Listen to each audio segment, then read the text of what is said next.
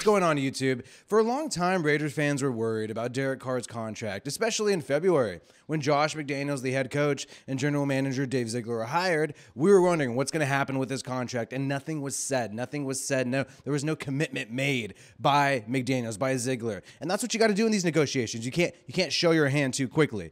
And then afterwards, the Max Crosby extension happened. The Davante Adams trade happened. And we all sort of just forgot about Derek Carr's contract. We assumed everything's great if they're going to bring his teammate from Fresno State. Clearly, Derek Carr is fully bought in. But hey, let's check out these comments that Josh McDaniels made at the owners' meeting on Derek Carr's contract. I feel Derek's fit on the team is as a player is obviously, what we're looking for and what we want to try to build around. I mean, our relationship continues to grow personally. We won't be able to do anything on the field here for a little bit, but that'll be a process. And I think ultimately, you try to do what's best for the team, and I think both sides got to do what's best for, when we get into those conversations with Derek, Derek's going to have to make decisions about what's best for him.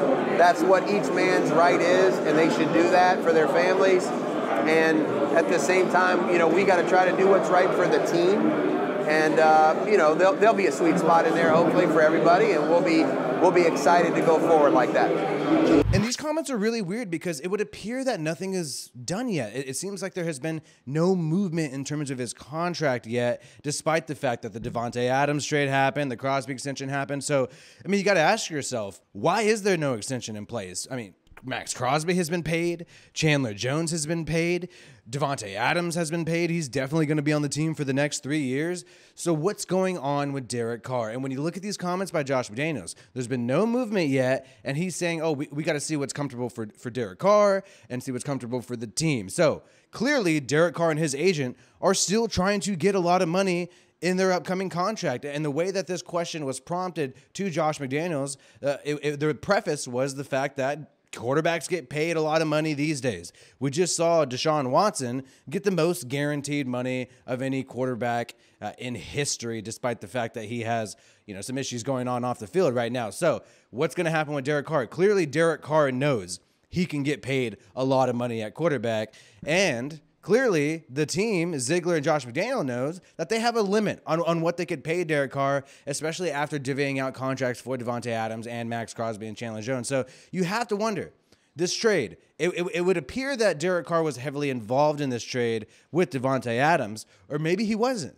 Maybe he wasn't, and this trade is a tool to try to get Derek Carr to take less money, to take a team-friendly deal with this team, saying, hey, we got you one of your favorite players in the NFL, your favorite receiver in the NFL. We got him here, and we paid him a crap load of money. Therefore, we can't afford to pay you what you would want market quarterback rate, which everybody knows these days is $40 million a year for Derek Carr. Derek Carr, by all market estimations, would make $40 million a year based on his talent, based on his history, based on his resume, right? So we got to figure out what's really going on here. And I have a feeling that the reason why these contracts have stalled is because Josh McDaniels and Dave Ziegler are trying to do what a lot of people thought they might do, which is just get Derek Carr to play on that $19 million a year contract in the last year of his deal that was signed in 2017. The question is, will Derek Carr play on that contract? Will his agent force him to hold out? Now, I don't think that will happen, but it appears that Dave Ziegler and Josh McDaniels would like to push these negotiations out, would like to keep talking, keep hammering it out, keep going back and forth.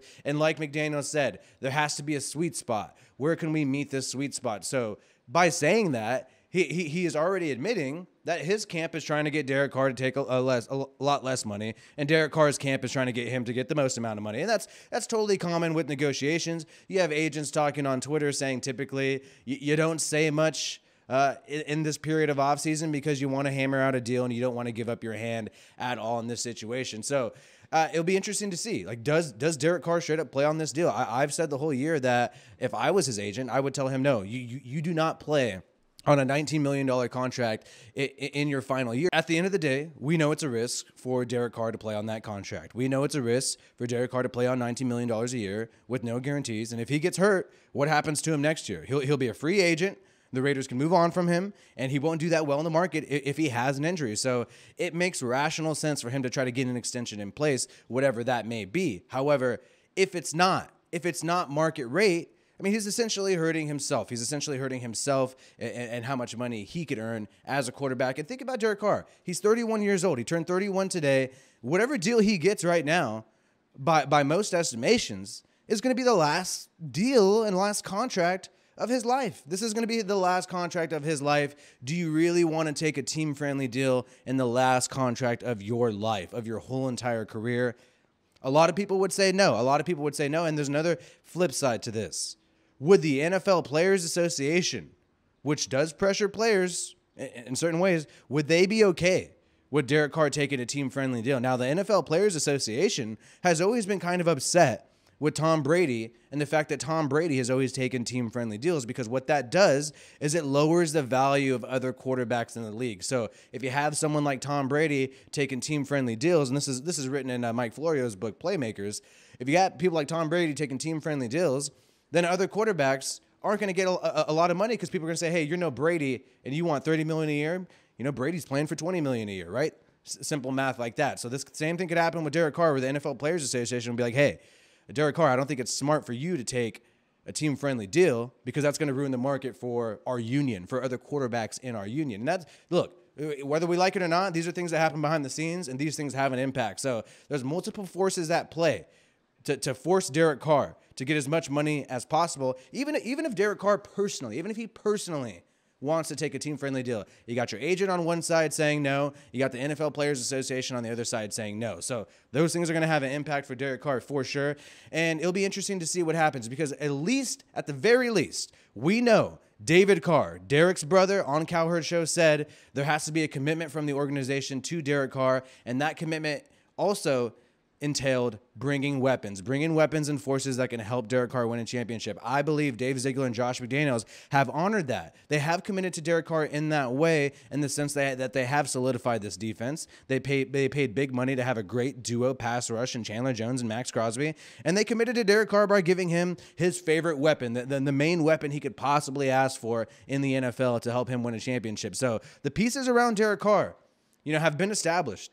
And they have allowed Derek Carr to perhaps pursue a championship if he continues to be on this team. And I think he will. I mean, I do think Derek Carr and Josh McDaniels and Dave Ziegler will come to an agreement at some point. I think from Derek Carr's side, it does make sense, because at the end of the day, you don't want to drag this out to force him to play on that $19 million contract. But like I said a little bit earlier, I do think it makes sense for Ziegler and McDaniels to kind of pressure Derek Carr to play on that $19 million contract, because look, I mean, if he doesn't do well with Devontae, I think he's going to do well, right? And even McDaniel said Derek Carr has everything we want at quarterback. In the event that he doesn't do well, in the event that the Derek Carr show does not work out, the Derek Carr Devontae Adams connection isn't that hot, if he's only on that 1 year deal, you can move on from the guy. You can move on from the guy next year. And guess what? The Raiders don't have a first-round pick this year. They don't have a second-round pick this year. But next year, when the draft's in Kansas City, by the way, they do have a first-round pick and a second-round pick, and who knows, maybe they can get even more draft capital. So, I mean, it's just interesting to me that this is not done yet. This is not over, and we're going to have to wait. We're going to have to wait and see what happens, and basically, in the first week of April, we're going to be able to tell a lot about what's happening here. There's going to be OTAs. They're voluntary. The veterans could decide whether or not they want to attend this spring training that's going to happen. Optional team activities, right? And we'll see. Will Derek Carr show up? I think he's going to show up, because he's the leader and the captain of the team. He's going to show up regardless of his contract situation. But for other players, too, we'll see if they show up. Maybe some of these players who are, on their final year after being a first-round pick, people like Josh Jacobs, people like Cleveland Farrell, people like Jonathan Abram, are they going to show up?